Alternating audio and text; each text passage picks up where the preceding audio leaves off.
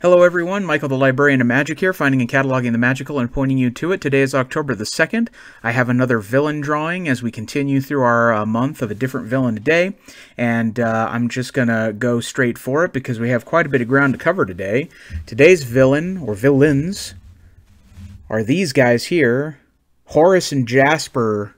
Horace and Jasper Baden, or Baden, from 101 Dalmatians, 1960...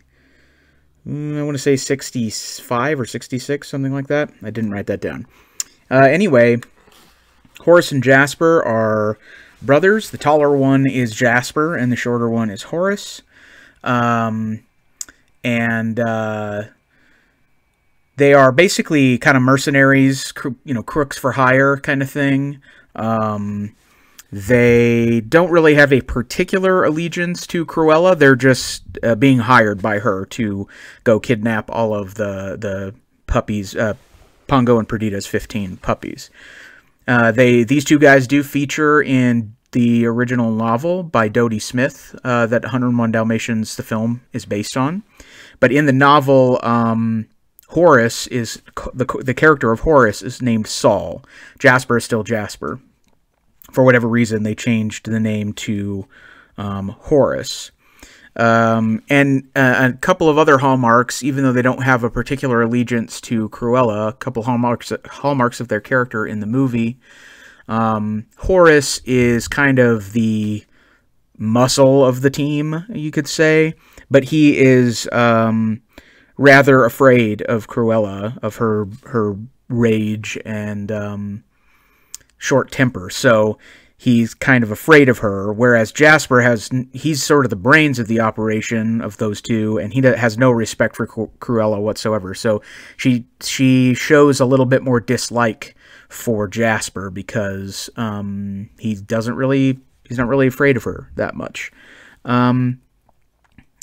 The characters were animated by a group of legendary people: John Lansbury, Cliff Nordberg, John Sibley, Eric Clayworth, Art Stevens, and they, worked up these characters basically. John Lansbury, I think, was sort of principal on that crew, if I am not mistaken. And they did a great job of getting the details of these guys all together, and just sort of making them kind of, British-looking, crook guys, I guess you could say, thugs. The character of Jasper is voiced by J. Pat O'Malley, who is, I don't think, technically a Disney legend, an official Disney legend, but he really should be, because he was featured in a lot of sort of interesting and important facets of the Walt Disney Company at the time. He was in several episodes of the Spin and Marty Show, which featured on the Mickey Mouse Club, as well as the voice of Colonel Hathy, the elephant in the Jungle Book, Buzzy the vulture, also in the Jungle Book, and he did some of the singing for one of those vultures. He, all of the characters that are featured in the Walrus and the Carpenter segment of Alice in Wonderland, he voices every single one of those characters. He featured in the film The Swamp Fox. He was the voice of Otto the dog in Robin Hood, Disney's Robin Hood. He was in the film Son of Flubber. He was in a short called The Sage of Winmore Smith, I believe is what it was. And in that one, well, that sort of deserves its own video. It's kind of a weird, interesting little project, but essentially he kind of reprises a Jasper character. He was the voice of Cyril Proudbottom and Mr. Winky in Ichabod and Mr. Toad. He was also the voice of Colonel in 101 Dalmatians, as well as Jasper. He also is the voice of the dunking pirate on the Pirates of the Caribbean ride, the pirate that is dunking the mayor in the well, and the voice of another elephant in a Disney short called Goliath 2. And then also really importantly, this is one detail that I think he deserves to be a Disney legend for alone, aside from all of these other things I just mentioned. He was reportedly Dick Van Dyke's dialect coach for Mary Poppins, which Dick Van Dyke very famously had a very bad British dialect, and apparently in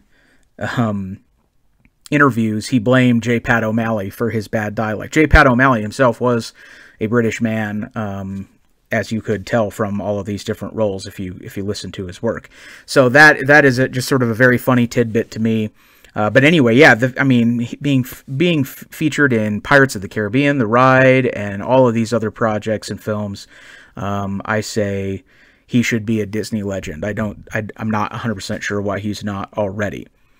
Horace was voiced by a actor named Frederick Warlock, who was really active on the stage and screen from about 1938-39 all the way to 1970. He was in dozens of films, and I haven't really heard of most of them. There were a bunch of them. I had heard of, obviously, Spartacus as a movie I've seen. He was in Spartacus, and he was also in a movie with Elizabeth Taylor and Mickey Rooney called National Velvet, which is about a horse that races steeplechase, which is a pretty good movie that I've seen. Pretty much the rest of his filmography I'm not familiar with, but there are dozens of movies, so it'd be interesting to kind of comb through that and see what some of his work was like. But he did a fun job of voicing Horace here in 101 Dalmatians. They're just really fun characters. There have been many versions of them over the years, but this is just kind of specifically about the original animated film. And yeah, it was just really fun to draw them, and that's sort of what I ended up with. So I hope that was really interesting, learning a little bit about the actors and some of the people that created them. John Lounsbury is a name that you should know about amongst animators. He was one of Disney's 9 old men, and those other people that worked on it that I mentioned are also very common in those character design teams that if you research these things and look them up. So this was very interesting and very fun to draw. I hope that you enjoyed learning about Jasper and Horace, a little bit about the sort of sometimes bungling, sometimes not, mercenaries for hire that try to help Cruella de Vil execute her plan. So that was fun to do, fun to draw. I'm happy with the way it came out, and I was very interested in learning about the voice actors, particularly J. Pat O'Malley.